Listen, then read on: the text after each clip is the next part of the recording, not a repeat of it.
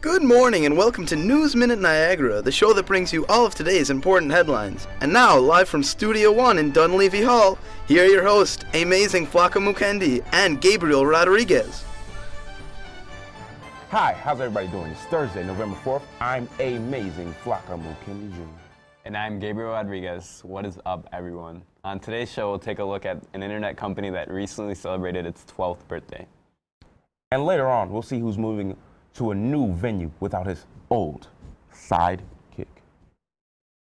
But first, it's something you've probably seen or maybe even done yourself. Something more and more states are making a crime.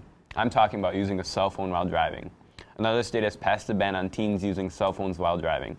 Starting tomorrow in Colorado, it will be illegal for 16 and 17-year-olds to talk on a phone while driving, even if they have a hands-free device.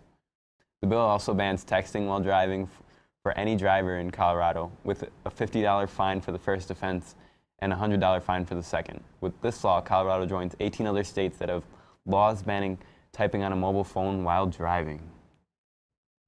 Google celebrated its 12th anniversary recently with a birthday cake doodle on their famous homepage banner. Since its founding, Google has grown rapidly from a search engine to a tech giant. Google embarks on its last year as a preteen by having recently introduced Google Instant, which offers suggested results to users as they type. One Google Twitter follower posted well wishes to the company that read, "Dear Google, I've probably learned more from you than from school. So thank you, and have a happy birthday." And now it's time to take a look at the weather. Here with today's forecast are Jenna Vance and Katie Ozek.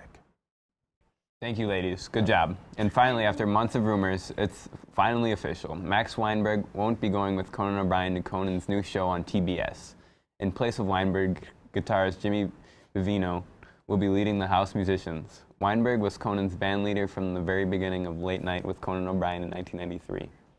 Though he would take frequent breaks to tour with Bruce Springsteen and the E Street Band, Weinberg continued the role during Conan's ill-fated stint as the host of Tonight Show, but was the only member of the band to not go on the legally prohibited from being funny on television tour earlier this year.